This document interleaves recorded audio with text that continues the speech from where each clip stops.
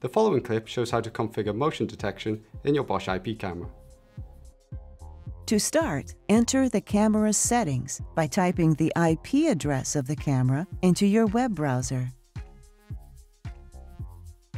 Configure motion detection by clicking on the Settings link, which then shows two main modes, Basic Mode and Advanced Mode.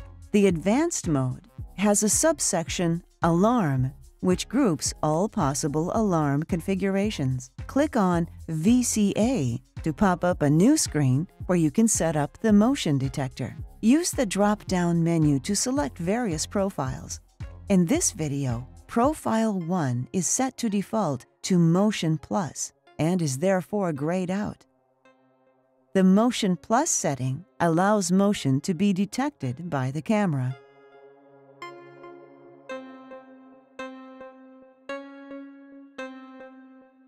Bosch, invented for life.